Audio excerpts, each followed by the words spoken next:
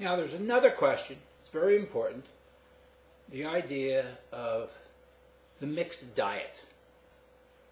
One that contains carbs, one that contains fat, one that contains protein.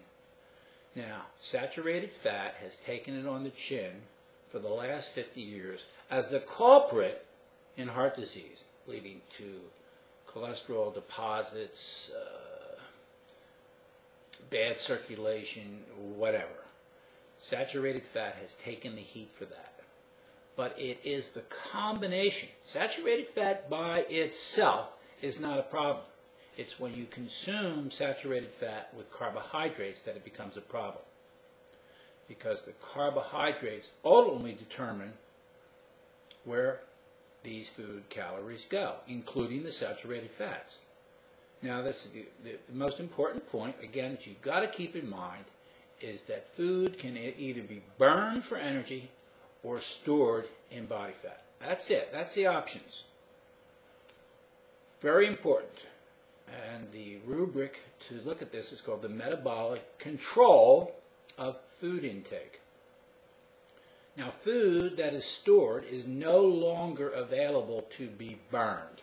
It gets locked away into storage. And then the blood empties of fuel, and that sends a feeding signal to the brain, and you, the animal, yes, you are an animal, will follow your biological drives, which are now telling you to eat. And you'll be hungry, and you'll say, I'm hungry. I should be able to eat when I'm hungry. It's just not true.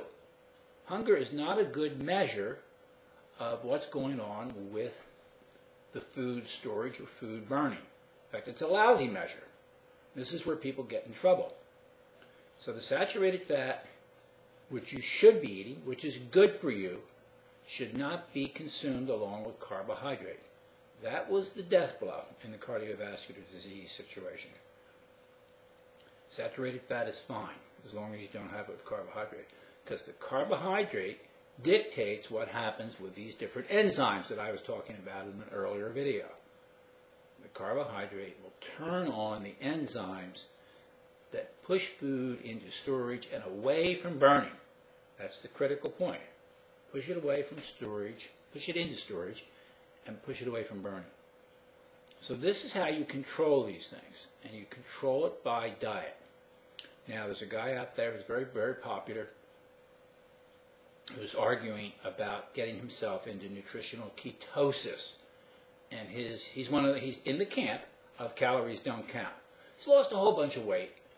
He started out at 306 pounds, and now he's down to 250, and he's shrunk, and he's kept a lot of fat on his body, lost a lot of muscle, and he thinks this is because he was in ketosis. It's not. The ketosis helped him finally in his life to reduce his caloric intake. It is the reduction in calories that caused him to lose weight. He'll never admit to that. So these are the problems you run into when you look at these false prophets who really don't know what they're talking about. Okay, I'm Dr. Greg Ellis.